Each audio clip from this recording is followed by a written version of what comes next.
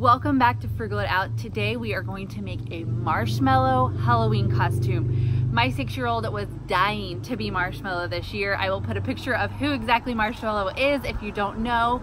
And so I thought, easy peasy, I will go buy a Marshmello helmet, put him in white clothes, done, it's easy.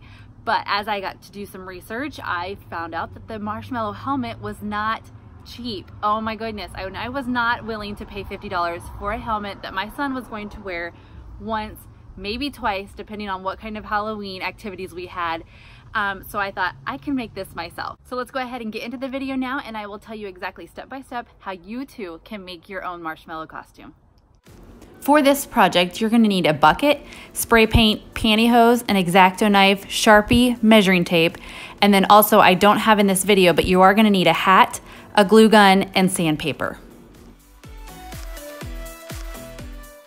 I only needed a bucket that was 8 inches tall for my kiddo's head, so what you see me doing here is marking 8 inches around the entire bucket, and then I trace around the whole thing with one line so that I know exactly where to cut.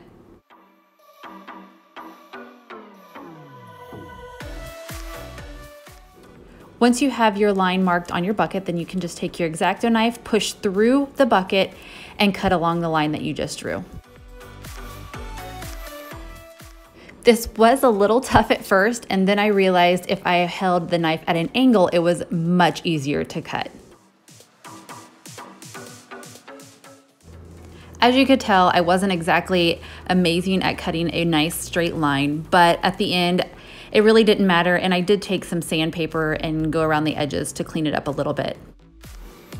Now I am just cutting the bill off of the hat that I'm going to glue on the inside of the bucket to hold the bucket nicely on my son's head so it doesn't wobble too much. I'm not exactly sure what this little circular rivet thing is called on the top of the hat, but I'm just taking a pair of pliers to pop that off, just so it's a little more comfortable on my kid's head and it won't push into the top of his head, and also just so it glues down in the bucket a little easier.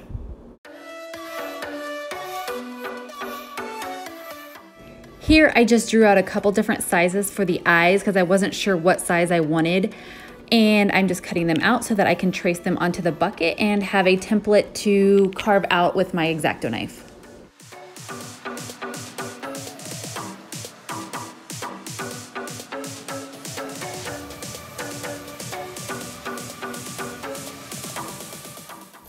And here you can see me doing the exact same thing with the mouth.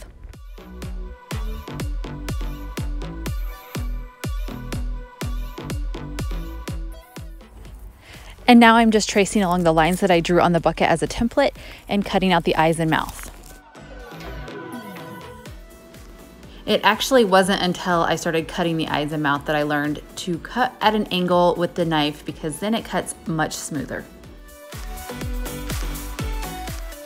And here's the finished product with just the raw edges after I cut the eyes and the mouth out. I wasn't thrilled with that right eye, so I did go ahead and take my Dremel with some sandpaper and smooth out the edges on the mouth and eyes, and then also rounded out that corner on the right eye.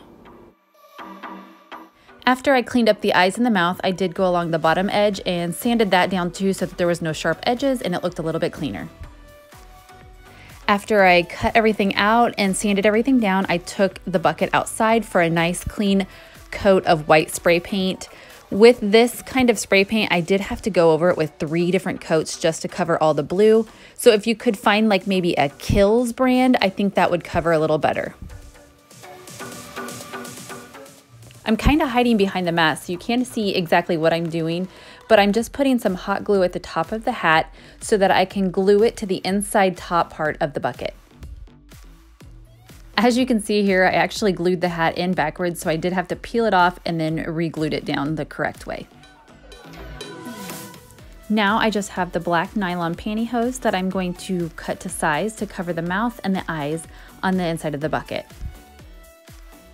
When I first went to the store, I originally was going to buy a screen that you put in your window to cut, but then I realized that nylons were a lot cheaper, whereas the screen was $6 and these were only 76 cents. So I went ahead and bought the nylons, and I just cut them in half so that they would lay flat, and then cut them, like I said, to size to fit the eyes and the mouth, and hot glued them on the inside of the bucket.